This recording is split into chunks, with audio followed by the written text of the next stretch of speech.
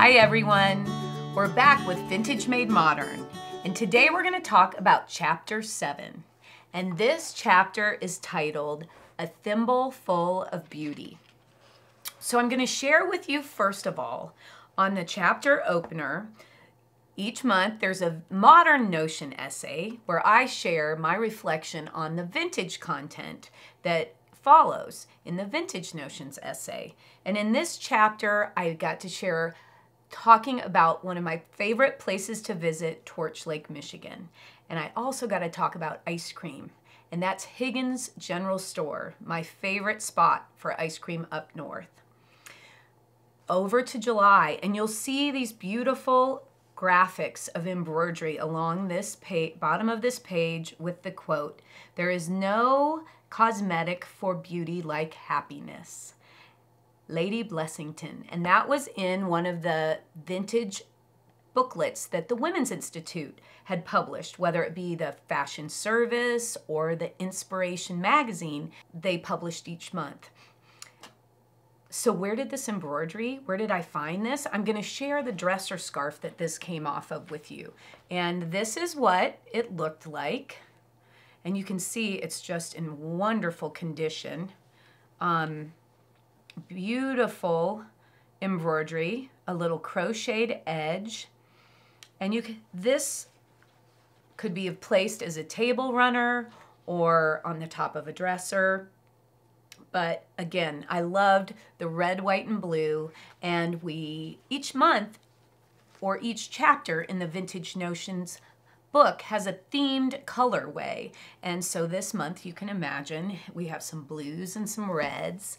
Another fabulous piece of art that's in the book. And this is one of the illustrations that we then went in and recolored. Beautiful view from the deck of a boat with sailboats in the background. It kind of reminds me of maybe taking the ferry over to Mackinac Island in the summer. And then you'll see down in the corner, there's this embroidered rose. So where did the rose come from? Another vintage textile to share. Here we have it. And this was a little, probably hand towel, created with both applique and an accent of embroidery and a border along the bottom. So just thought it would be fun to share those with you. This essay called Beauty Spots is one that has some quotes that really spoke to me. So I wanted to share a few, just read to you a little bit out of the essay. And this was written by Mary Brooks Picken. And Mary Brooks Picken was born in Kansas and grew up in Kansas. So I'm in Kansas. She wrote about the pioneers. And what did she say about Kansas? Kansas is a great state, and much of its greatness today is due to love and unselfishness of the far-visioned pioneers. So I want to share a couple words that reference beauty. Make beauty come to you through your desire to express it, through your thoughts, deeds, motives, acts, industries, and desires. All can express beauty if beauty is in the heart. This one too. Give smiles if you have nothing else. Learn to love people and their little ways. Love your folks and your work, and you will be doing a big part of what God wants you to do. So, words of wisdom. We move on to the inspiration department in the chapter, and I wanted to share this illustration because the detail in this piece of art, for the time, you can see it's a beautiful collection of fashion and an outdoor scene. Looking One's Best is the title of that inspiration essay. Then we move on to frozen desserts for warm weather and a little story of making homemade ice cream, as well as some other delicious, cool desserts. This fabric was a fun one too. Since we're talking about some textiles, I thought I'd share that. So you can see this is a piece. I imagine it was just yardage, and I can't tell the width of the fabric. One way to identify the age of a fabric is by how wide the fabric is salvage to salvage, because the goods were originally made 36 inches wide before the 45-inch wide fabric we have now. But this is a piece that was just cut out of the middle of some yardage. But again, a really fun, modern retro pattern that is part of the many fabrics in my collection. And I wanted to share. So moving on, we're gonna talk about the pajama mode. And this was in the instruction department, and you can see here, profiting from the pajama mode. Those of us who are going down to the beach this summer may have beach pajamas to match our moods. So beach pajamas, that sounds like a wonderful piece of clothing to me. And what you're gonna see here on this page is an illustration that is from a rights bias booklet showing that pajama mode. And with that pajama mode came the introduction of trousers and women wearing trousers. And they did this in the casual beach summer wear, as well as that eventually moved into everyday wear for women. And what we have here is, I'm going to show you a few of the illustrations and where this illustration came from. I will say the article that we have here is Fashion Service, and it's 1929.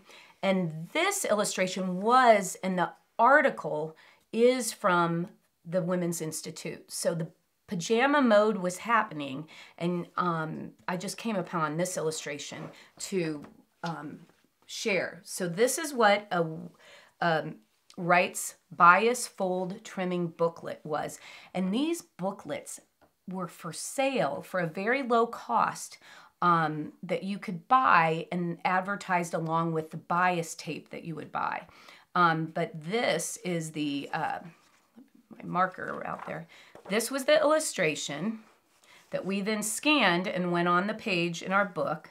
And you can see here a group of pajamas, and then it says here how to use the pattern sheet. So these little booklets also came with a fold-out sheet that gave you patterns to sew with.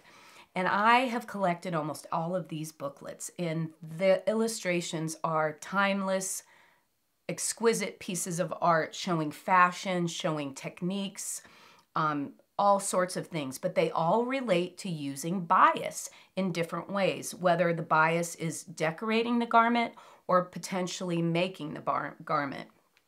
And I'll flip through a couple more pages of, it shows home projects for the home with bias.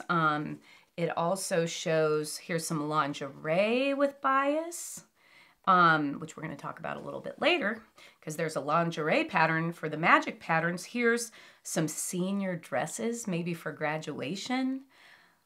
You can see these colorations and illustrations just are so charming. And here are the little girls, junior dresses. What else do we have? Oh, this one has the hollyhocks, and this is models for the 10-year-old. But again, then we have a group for the 4-year-olds. Just darling. So again, William Wright's bias tape. So pajamas. I did want to tell you about a few of the patterns we offer at Indigo Junction that you could wear as your own beach pajamas, maybe today. And one of them is actually called the Slumber Party PJs. So this is the Slumber Party PJs pattern, and it actually is the same top that is our slight sleeve pattern. But think about this. You could make this top as a beach cover-up, extend the length of the bodice, and add side slits, and you have yourself a really cute top to wear over your suit or lounge around. So that is the Slumber Party PJs.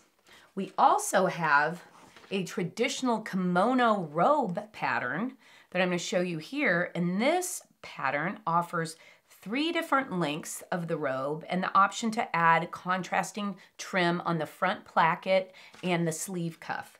So again, very versatile pattern, great for spa, great for the beach, for the pool. And one more is our easy top. And this easy top pattern can be also tunic length. And so my thought is you could make this out of a fabulous gauze. So many great gauze fabrics on the market right now. And what a wonderful, cool cover-up that would be. Make it short too. So you can make it as a top. You could wear it as PJs. It could be just a nightshirt. So many options for some of these basic patterns we offer at Indigo Junction. Well, back to the book. Let's see what else we have. And we are going to flip over to talk about accessories next. And there's a little more about beauty that you'll want to read up on. And then we have this wonderful page of showing all these different accessories that the Women's Institute would give advice on or give design ideas. They would actually explain the fabric that they're showing, or maybe how they finished it and add details. And so that's what you'll see through these descriptions, whether it be related to fabric or trimmings. Lots of really good ideas that really you can bring into your modern sewing. Just need a little inspiration from Mary Brooks Picken and the Women's Institute, right? All right, it's time for the magic pattern. And today it is the Magic Bias Slip for Summer Frocks. And this is a great pattern. We have actually made it up in several samples. Really simple style that can be, actually, you could make it into a sundress, but here they are showing it as a slip. And if you notice on the illustration, you'll see some, again, where some of that, this illustration also came from the Wrights, one of those Wrights bias booklets that I showed you earlier. All right, I think we're wrapping up here. One more little article from the Department of Housekeeping about laundry. This is the way we wash our clothes. Glad we don't have to wash them the way they used to wash them. Once you read this article, you'll know why. And then always remember, at the end of each chapter, we offer testimonials from students that were part of the school. And they're called Just Among Ourselves. And be sure to visit those in your book. And remember, you can get Vintage Notions. We'll put the links to in our description of this video, and we appreciate you watching the series and would love for you to subscribe to our YouTube channel, where we'll share the rest of the chapters in the book. We're halfway through now, so I'm very excited that this has turned into a fun and informational event for so many people. Thanks for watching.